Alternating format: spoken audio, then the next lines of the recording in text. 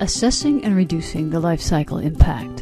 What are methods to assess the impact of the life cycle of a product or process? What are advantages and disadvantages of each method? What are the inherent limitations of these methods? These are the questions that we'll look at in this video. How would we holistically assess the impact of a product or a process? There are two main approaches: life cycle assessment and eliminating risk. Let's focus on the life cycle methods. Life cycle assessment is a concept and methodology to evaluate environmental effects of a product or activity holistically. In all the life cycle methods, the system boundaries around the life cycle is shown. The general goal of a LCA is to produce some type of indicator for the purpose of assessing the impact, or ideally identifying ways to redesign for a lower impact. In full LCA, after defining the scope of the study, one inventories the inputs and outputs for the entire life cycle. The next step is to convert the life cycle inventory to impact categories such as global warming, acidification, aquatic toxicity, and human health. To convert this LCI to an assessment, one then quantifies the impact of the life cycle by weighting each category of impact and summing the weighted factors to produce an eco-indicator.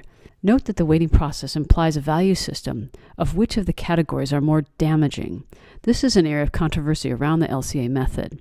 At the time of this video, LCA is a methodology of computing impact that, like all methodologies, is limited by the assumptions and data available. A shortened process is the practice of streamlined LCA developed by the Natural Step. The Natural Step framework identifies types of capital: natural capital, social capital, human capital, and economic capitals, which are financial and manufactured. The TNS framework is based on 4 principles that sustainable actions will not subject the Earth to increasing concentrations of substances extracted from the Earth's crust, concentrations of substances produced by society, and degradation by physical means, and that people are not subject to conditions that systemically undermine their capacity to meet their needs. In the streamlined LCA process, one creates a matrix of each stage of the life cycle against the sustainability principles. This matrix is then used to rate each of the life cycle stages against each of the 4 criteria. This method reveals possible high-leverage intervention points within the life cycle. One of the limitations of the technique is that it requires a great deal of a priori knowledge about the impacts. It is also limited to known practices for which the impacts can be rated. The economic input-output method uses aggregated data from business sectors for the inputs to the particular product. This aggregated data is used to determine a particular output measure, such as metric tons of CO2 equivalent produced. In this example, $1 million of leather goods are produced and require the 7 inputs from the different industrial sectors that are shown. The output is around 2.4 thousand metric tons of CO2 equivalent produced. This method provides a quick and approximate value for the intended product, but since it is based on aggregates for industrial sectors, it does not allow designers to compare designs when the innovation is within the same industrial sector.